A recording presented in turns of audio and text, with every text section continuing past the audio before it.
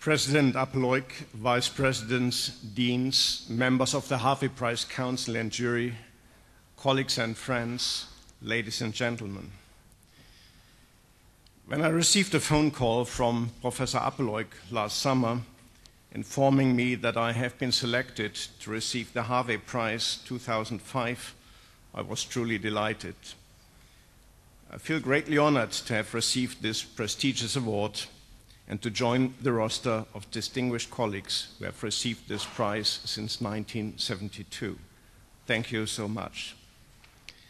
It is always a pleasure to visit Israel, a country which more than others values science, both as a basis of its economic future, but also as a cultural endeavor, and a country which excels in science. I have had and I have numerous collaborative projects with colleagues and friends in this country, which are both productive and very enjoyable. And I may add here, I do appreciate not taking this for granted, the spirit of looking forward and working together towards a brighter future. The citation as read by Vice President Harvey Prize refers to our work on the molecular machinery of cellular protein quality control and to the development of cryoelectron tomography. At a glance, it may seem that these are two rather disconnected topics, but they are not.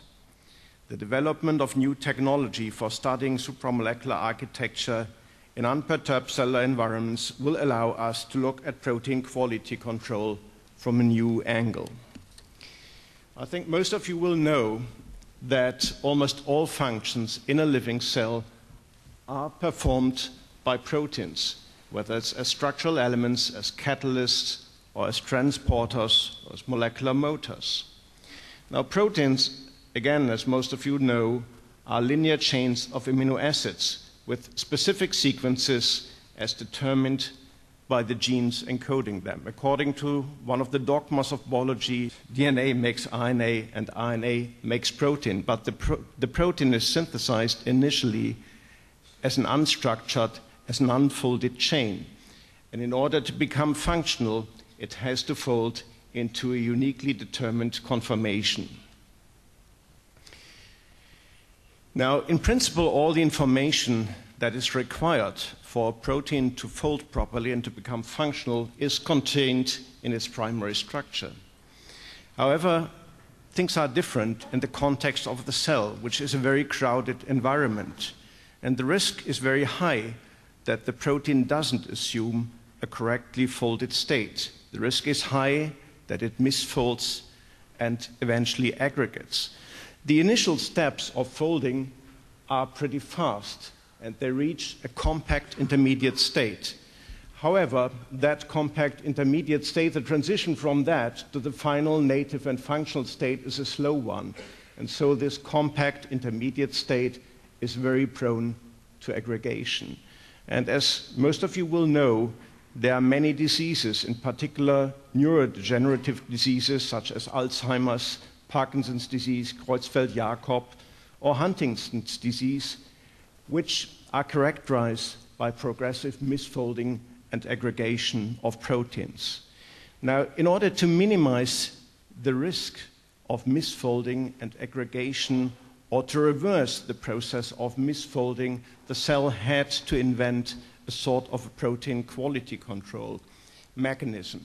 And there are essentially two elements to cellular protein quality control.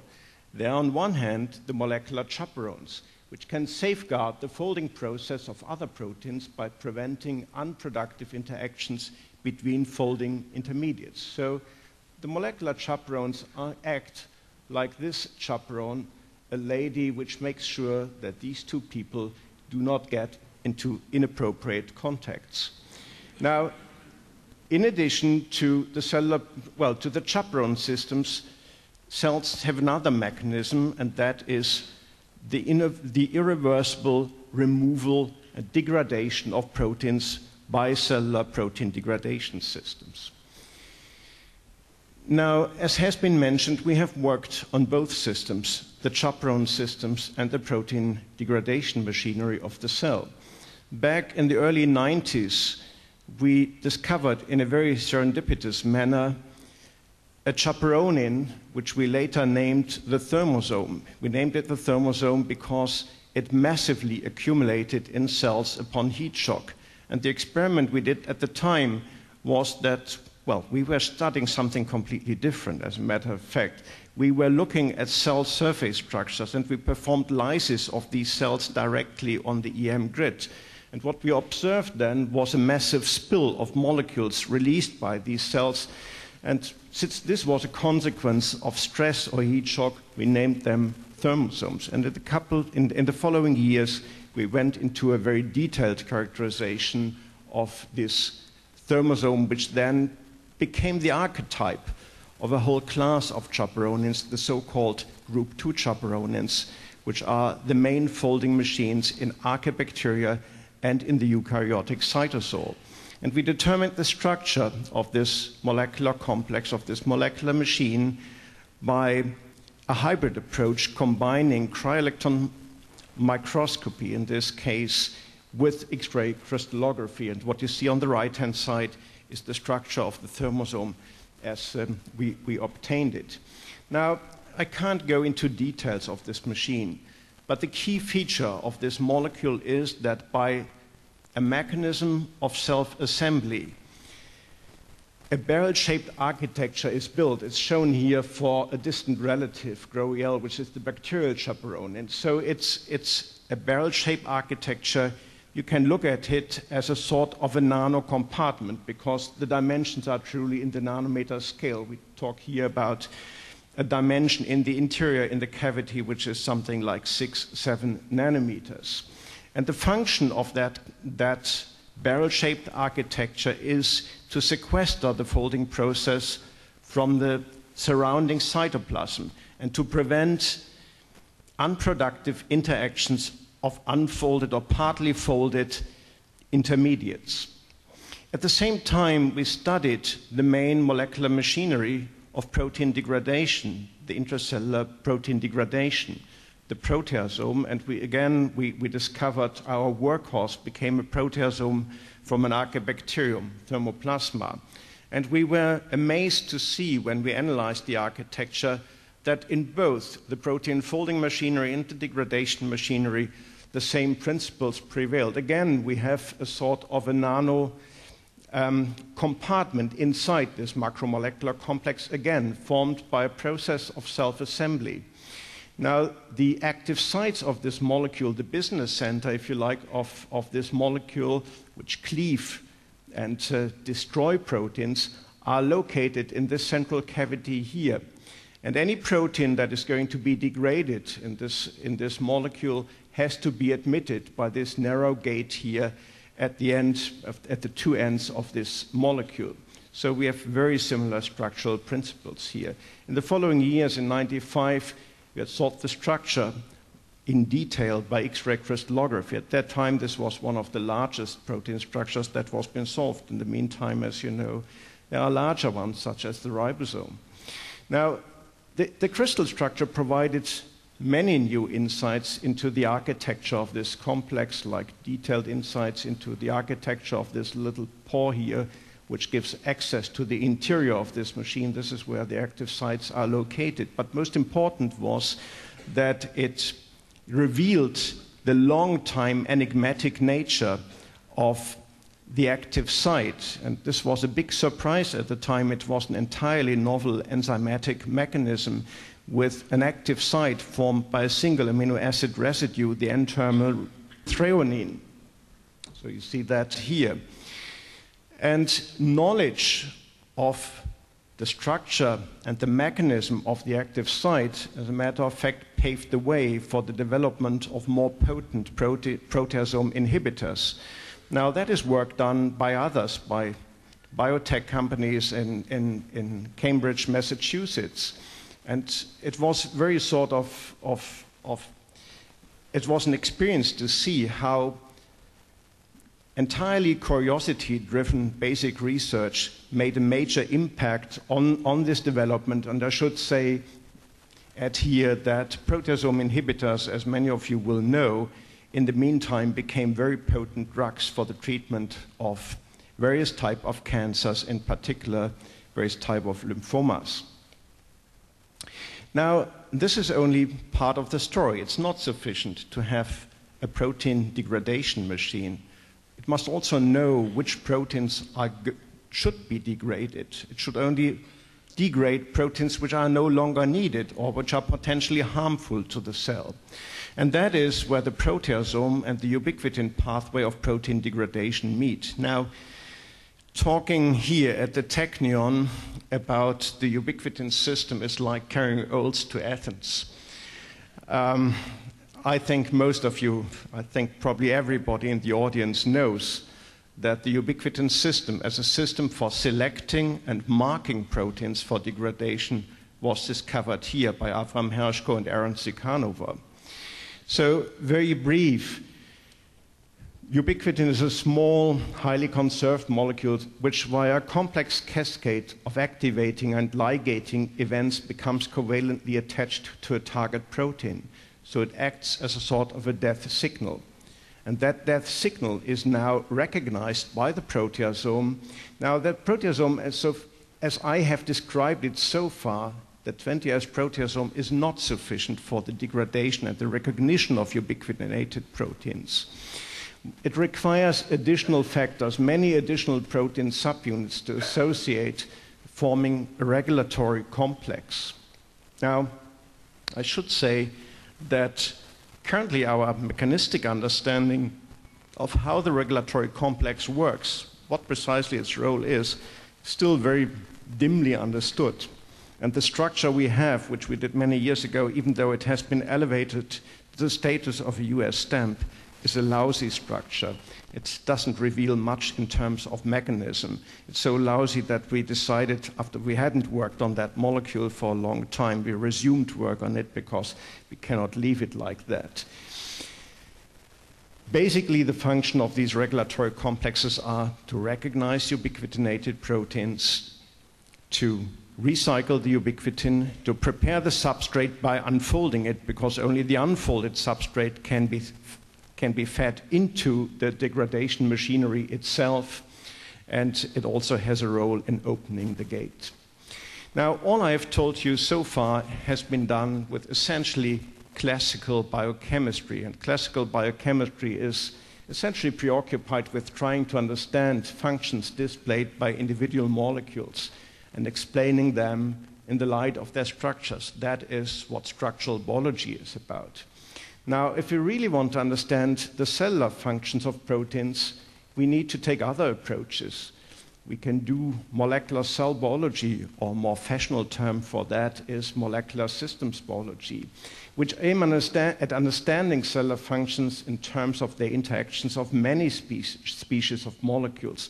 I look at it as a kind of molecular sociology. Now, the picture of the cell has changed actually quite a bit in recent years, expressed particularly nicely in a review written by Bruce Alberts a couple of years ago. So it's clear that many molecules have to be integrated into functional modules, and these functional modules act like machines which are integrated into assembly lines in a factory. But we are not very good in revealing the organization of those factories. And that is, as a matter of fact, a reason to reveal them in detail, to reveal them with the precision of a few nanometers. That is why we decided to develop cryoelectron tomography as a method to study the inner organization of cells.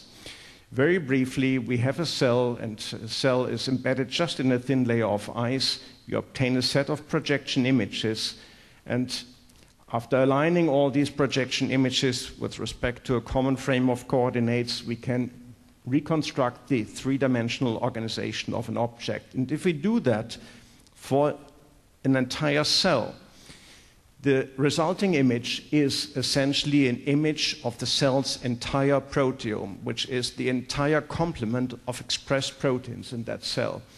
And they depict the network of interactions that underlies higher cellular functions.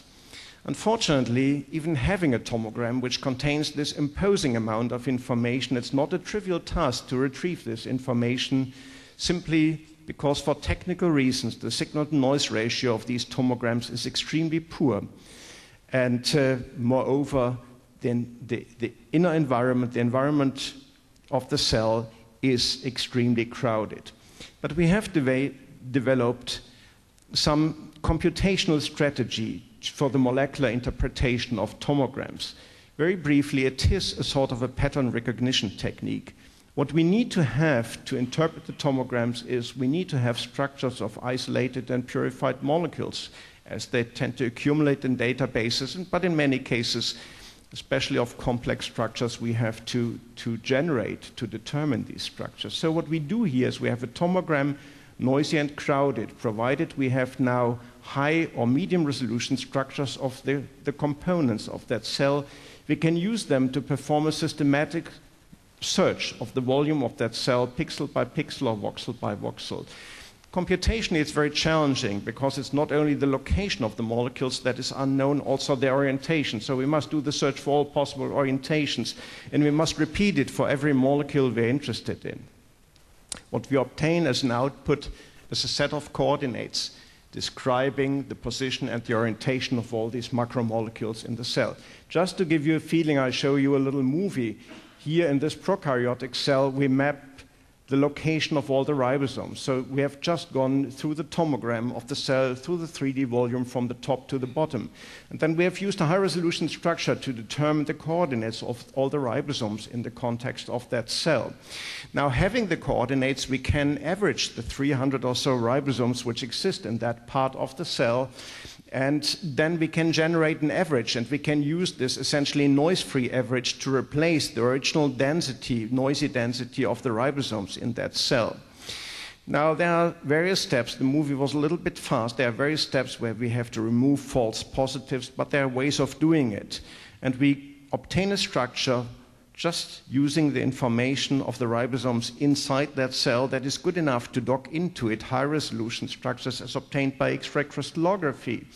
And if we do that and insert them and put them into the context of the cell, we generate a sort of a pseudo-atomic map of the inner space of cells.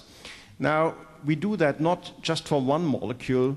We are in the process of doing that for the entire proteome of a cell, for all the macromolecular complexes that exist in the cell. A prerequisite for doing that is that we know what we can expect to find in the cell. So we need to have the genome, we need to have a fairly detailed, ideally a quantitative analysis of the proteome of that cell, and we need, that is a major challenge, template structures. We need structures of all the macromolecules which we can expect to find in that cell.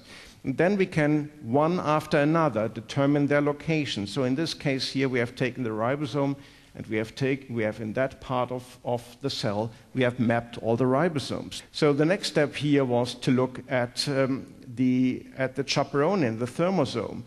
And so we could add the positions of the thermosome, and we can see to what extent the protein translation machinery and the protein folding machinery correlate in positions inside that cell. And, well, it made a jump, and so we already had also the protein degradation machineries. That is the sort of molecular sociology which I mentioned before.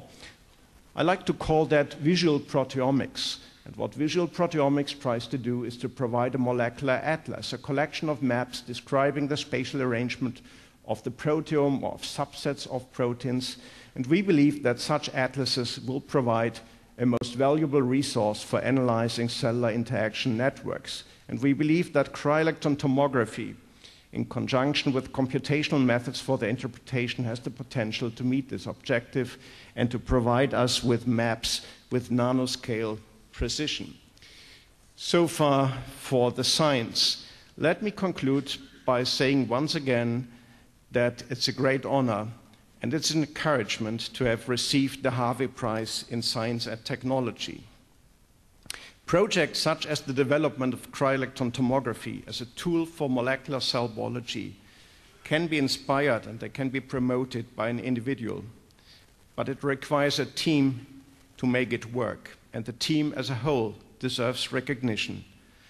I'm most grateful to generations of very talented graduate students and postdocs, and for their invaluable contributions and for their enthusiasm in working on a project which many regarded as highly risky or even as not feasible. Moreover, I was privileged to work in an institution, the Max-Planck Society, which gave me complete freedom to do what I thought was worth doing and has supported me generously over the past 25 years. And finally, I wish to thank you all for making this a very memorable day for me and for my family. Thank you very much.